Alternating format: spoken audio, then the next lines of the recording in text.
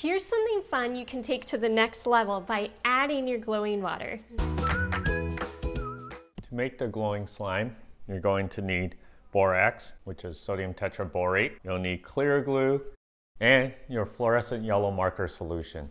If you do not have this, please refer to the fluorescent yellow marker solution video that is linked in the description. We have 2 tablespoons of clear glue. We added 20 drops of our fluorescent marker solution to our clear glue and we'll mix. You will stir until the marker solution is well mixed with your clear glue. To make our borax solution, we added 2 teaspoons of borax to a half cup of water. If you have a pipette your clear glue with the fluorescent marker solution to the borax solution. If you do not have a pipette, you can pour the clear glue with the fluorescent marker solution into the borax solution.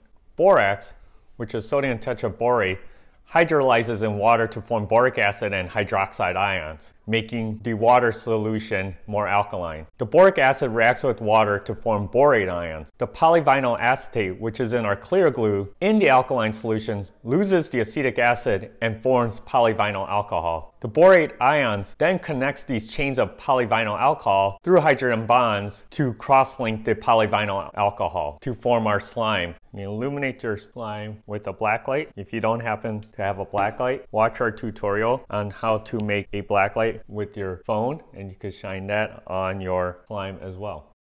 We're adding new videos every week that you can do at home or even in your own classroom. Make sure to like the video, share, and subscribe to our channel.